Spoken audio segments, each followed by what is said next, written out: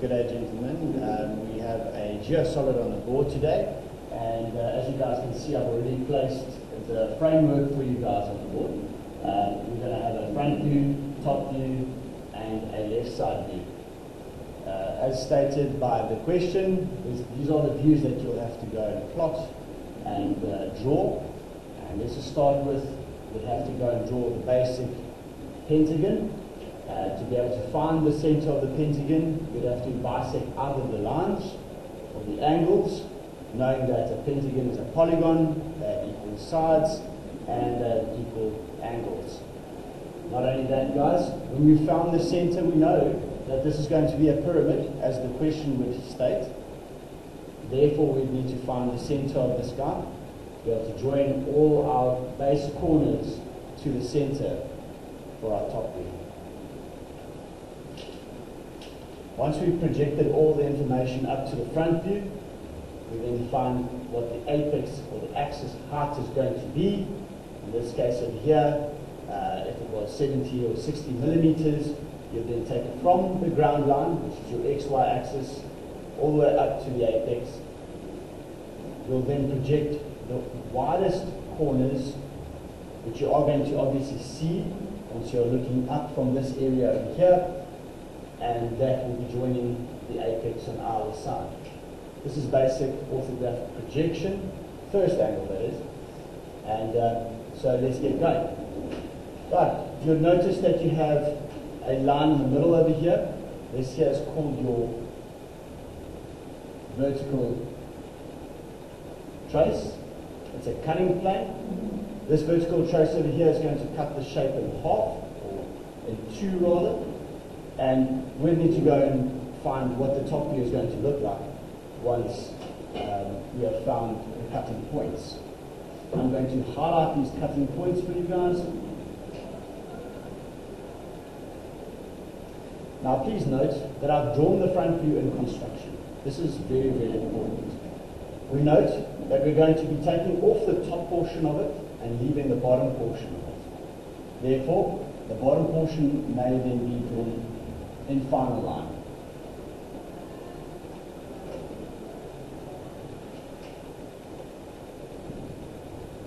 The only way we're going to find this shape over here is if we've actually drawn it in construction in full. It's like having a bread and knowing exactly where to cut it.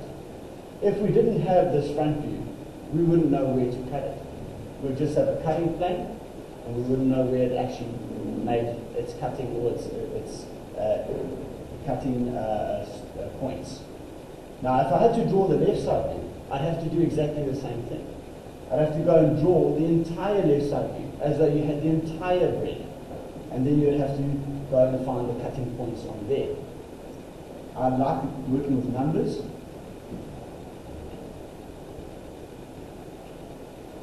The more complex this shape is, the more reference I have, and I can easily follow from view to view which number I need to project. Right, if I projected this guy up, this is obviously going to be 1, 5, 2,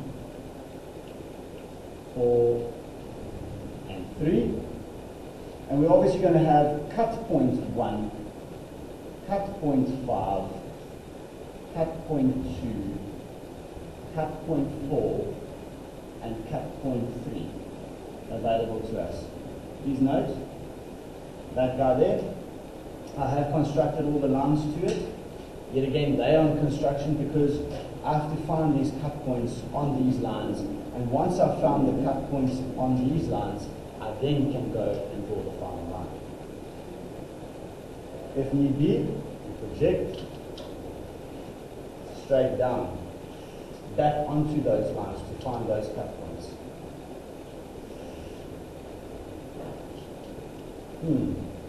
We have a problem here. We can't project number 2 down because it won't actually intersect any of the lines. Let's continue.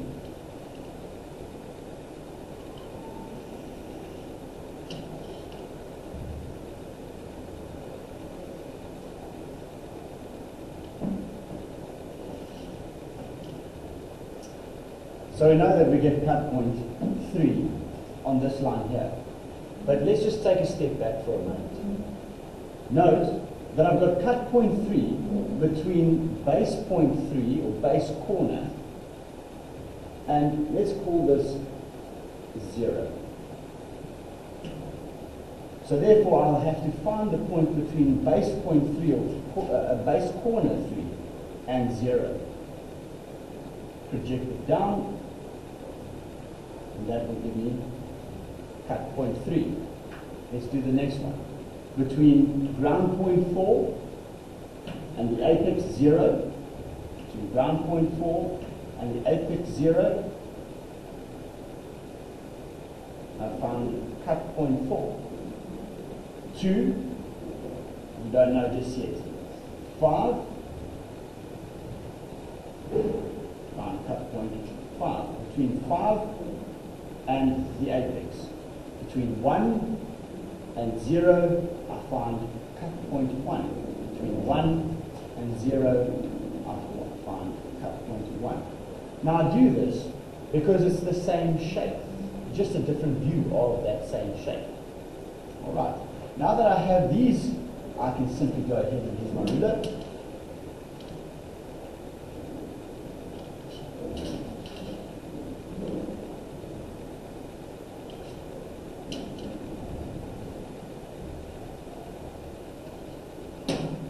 But I'm still missing a point over here. Remember that?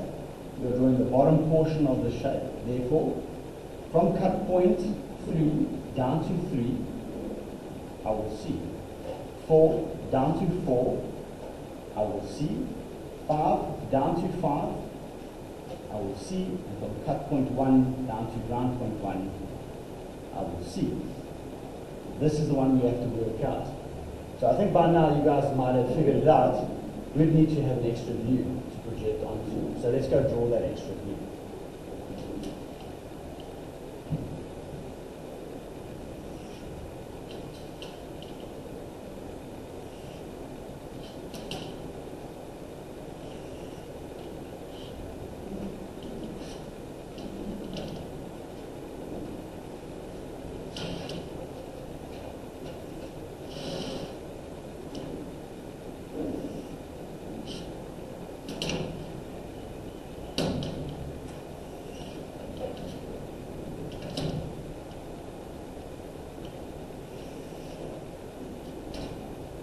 Please note, I've projected 2 across, labeling it.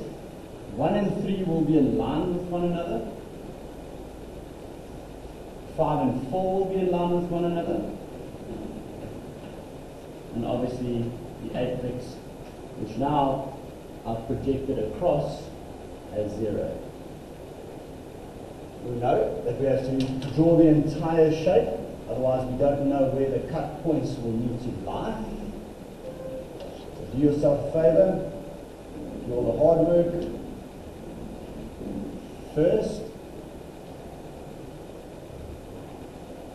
all in construction, and now once I project across, I now know, right, 3 goes across 2, 3, 4 will go across 2, 4. Remember the top end of this is going to come off. 2 will go across to 2.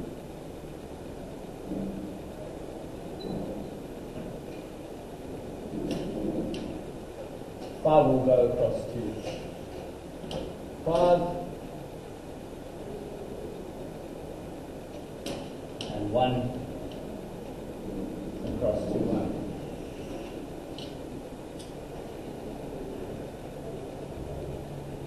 But I've drawn it all on the outside because I know exactly that I've got all the shapes. Now, this will definitely be giving me the cut surface. The surface that when I'm looking from this end over here,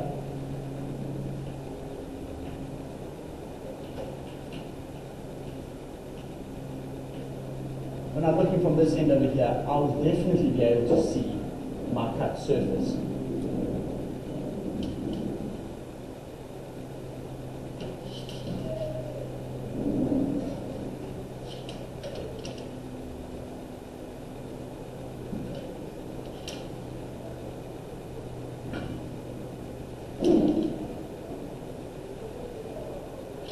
because I know that I'm going to be keeping the bottom half just like my front view, the bottom portion of it, I've got connected to the base points or the base corners.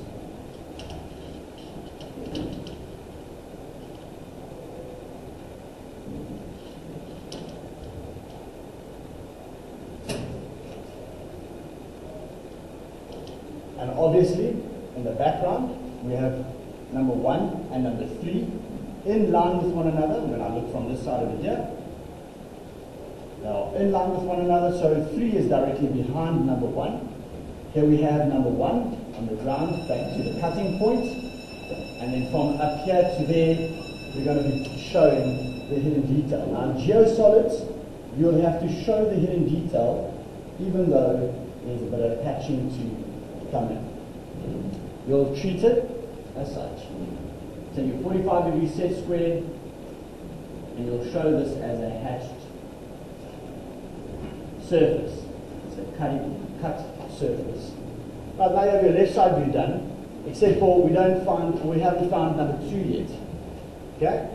So number 2, we project straight down. This is cut point 2. Remember, we couldn't find it over here. Now we're using our left side view to simply project it across. Found it between 2 and 0. Therefore, I can simply go and connect 2 to 3 and 1 to 2. And please remember that we have 2 connected back to its base point. Now, the top is cut off, and we can go and section this area over here. And that gives you a complete view. That's your geosolid completely cut.